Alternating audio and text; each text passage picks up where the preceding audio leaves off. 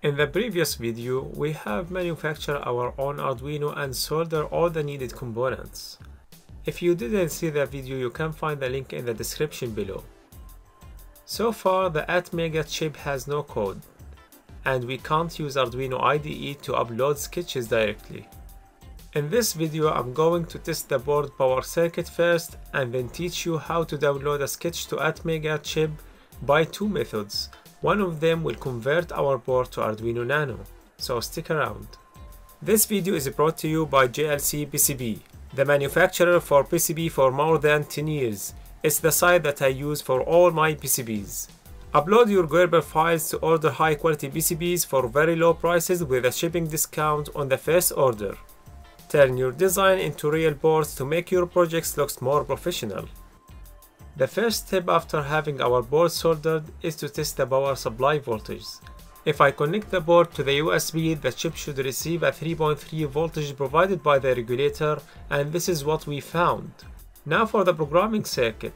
Some of you are aware of how to upload a sketch from Arduino IDE to Arduino Uno or Arduino Nano or Arduino Pro Mini or any other versions. It is simply by connecting one of the Arduino boards via USB cable and then define the COM port and then press upload. It will take a few seconds to compile the sketch and then upload it. The TX and RX LEDs blinking on the board indicate whether and when the upload process is happening. If you selected another version of Arduino, this will result in freezing the uploading process, which means that the programming has not been successful. That is weird, how each board has the same Atmega chip, but they are defined differently. We will discover that.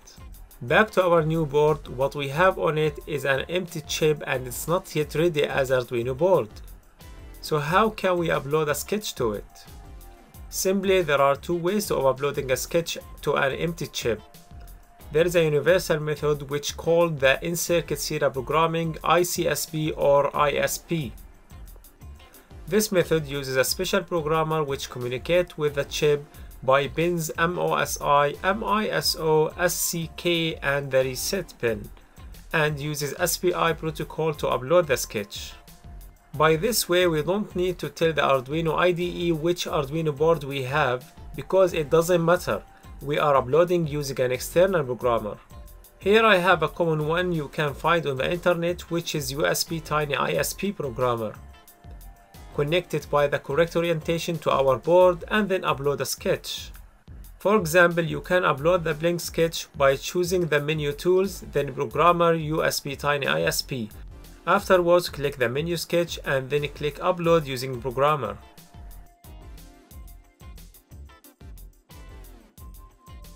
There is another method which reads off that programmer, but it requires the manufacturer to upload something called bootloader. The bootloader is a small code which enables the Atmega chip to communicate via the serial communication pins TX and RX. By this way, we don't need the external programmer anymore. The bootloader will receive the sketch and save it in the chip flash memory. Now each board has its own bootloader which communicates with the PC differently depending on the baud rate. That is why we should tell the Arduino IDE about the board. Now let's upload the Arduino Nano bootloader to our chip. We can do that by using the USB Tiny ISP for just once and connect it to our board. Then by choosing the board we want, we can then click on Burn Bootloader. This process also takes a few seconds, and now we have converted our board to Arduino Nano. It is ready now to communicate via TX and RX pins, which are included in another connector called FTDI. FTDI simply is a USB to serial converter pins because most of the modern PCs and laptops don't have serial port. So after I connect my converter to the FTDI pins, I can now upload the blank sketch again by choosing the Nano board and then click upload. It's clear that our board accepted the sketch and ran the code. The LED's blinking now. I hope you are able now to use both ways of programming and to manufacture your personal Arduino.